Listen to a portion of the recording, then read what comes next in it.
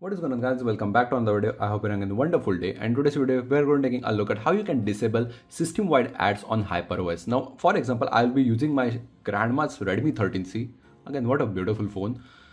Currently it's running HyperOS 2, and I'll be also showing you a few of the settings that you can actually toggle on the global stable or the China stable versions of HyperOS 2 on a higher end phone. But for the budget phones which are mostly plagued with ads, like the HyperOS experience over here, it's not even that premium and it's bombarded with ads. So they just go to the settings, disable a few of the stuff which actually helps. So first of all, we will be going to the fingerprint screen lock, going to authorization and revocation.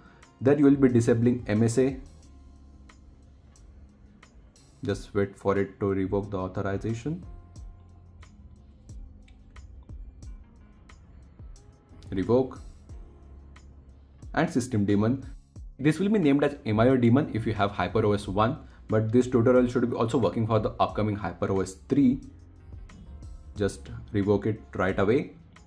Go back, go to privacy. Now if your phone does have a privacy and security tab separately, you have to just go back and enter it, and then you have to scroll down to ad services and just disable this option. If you have personalized ads enabled, just disable them right away. Go back again, go to themes. Now for that, we'll be just going to personalization. First of all, if you don't have a dedicated themes tab, just go to themes, account, settings, disable show ads and personalized recommendations. This will completely disable the ads throughout the wallpaper and themes app. Then we'll be quickly going to lock screen, scrolling down, glance for MI. If you do use this option and you don't want unnecessary stuff just appearing on your lock screen, just go to privacy policy and disable recommended for you. Now you can completely use the app and it will function as it should. Then going back, if you have home screen and recents, now for me it's just home screen because as this is a bare bones version of HyperOS, it doesn't have settings for it.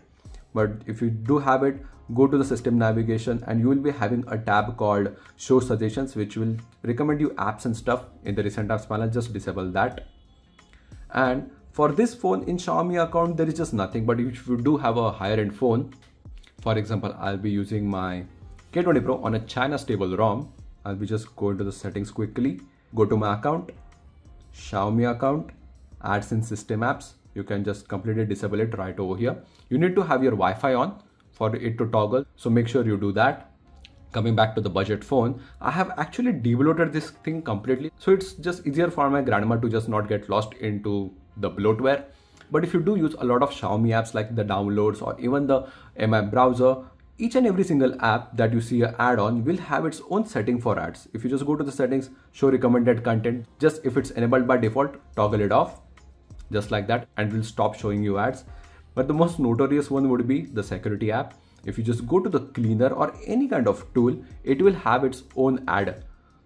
So for that, scroll down, receive recommendations, just turn it off. Go back.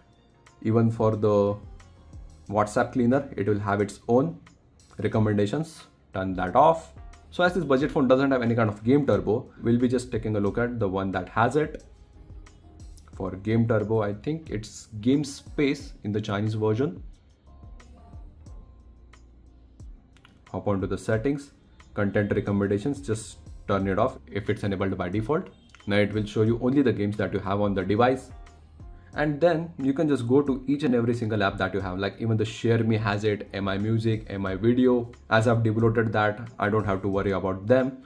And yeah guys, that's pretty much it on how you can disable system-wide apps in HyperOS without any kind of root. I hope you guys like it. If you found this helpful, please drop a like, and if you want more videos like this, please let me know in the comment section below, and see you guys in the next one.